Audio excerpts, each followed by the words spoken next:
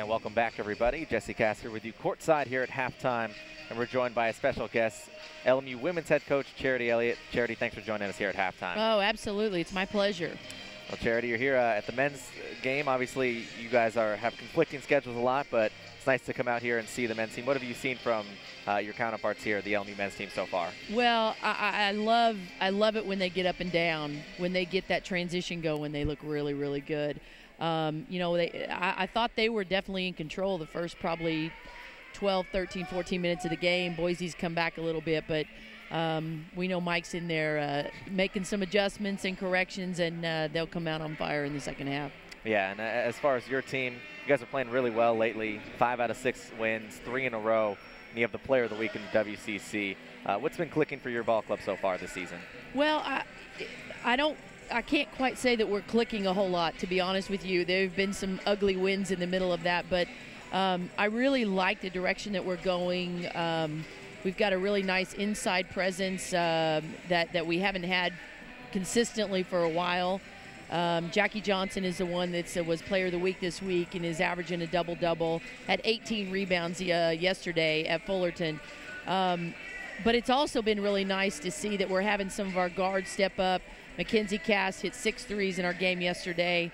You know, it's not very pretty, but we're getting better, and we've really shown a lot of grit these last few games in particular, because we've had some really, really close ball games that have come down to like the last 1 or 2 possessions, and we've been able to figure out a way to get a win. And is there something to be said about that as a coach? I'm sure that might be even more pleasing as a coach, where you're not clicking yet, but you're still finding ways to win.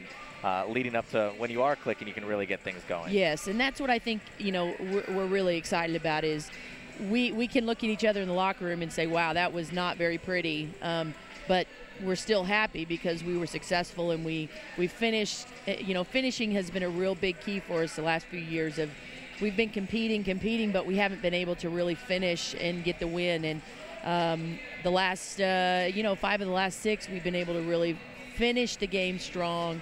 And yet I still feel like we have a long way to go, so that's exciting.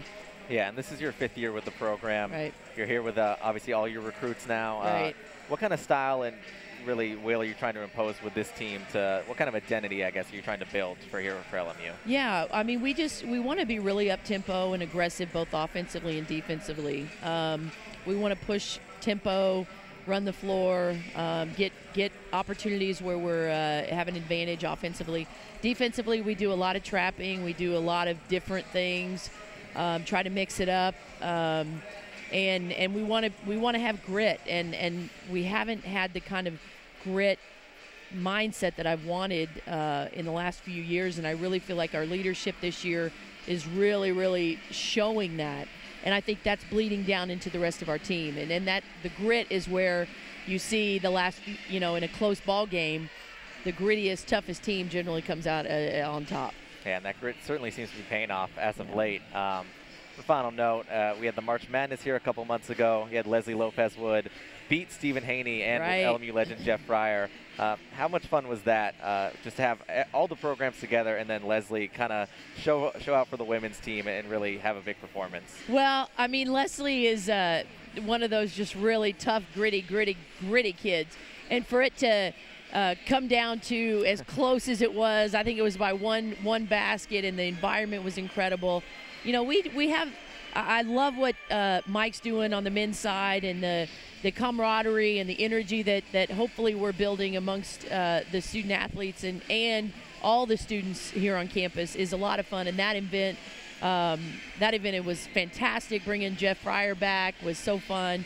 And for Leslie to win was pretty special for her going out as a senior. But we just, we're going to these guys get a W tonight, and hope everybody comes out. We play this coming Saturday at 2 o'clock. We play Long Beach State, and trying to get our 6th win of the year. All right, well, there you have it. Long Beach State coming up on Saturday for Charity Elliott and the women's basketball team. Thanks so much for joining us here at halftime. Hey, thank you so much for having me.